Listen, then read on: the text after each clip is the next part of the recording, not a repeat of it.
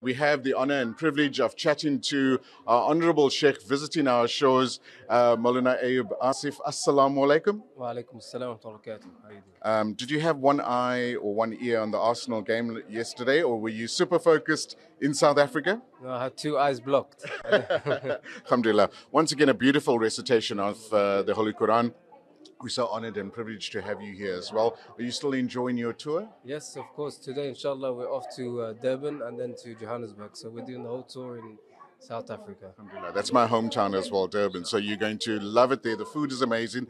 The people are amazing. And inshallah, we can't wait to have you back. Inshallah, it will be an honor. Inshallah, we'll come back next year and the year after, inshallah. Inshallah. So, the people of Cape Town have really opened up their homes, their hearts, their du'as to you as well. Any special message that you would like to pass on? I consider myself as a citizen here in Cape Town. Because the people, it's like I'm at home. They treat me like I'm at home. And alhamdulillah, it's an amazing tour, amazing people. And I want to thank Tuba Foundation as well for having me over here. And may Allah accept their efforts and everyone around us. Jazakallah for your warm du'as. We can't wait to have you back as well. And may all it go well with your future tours.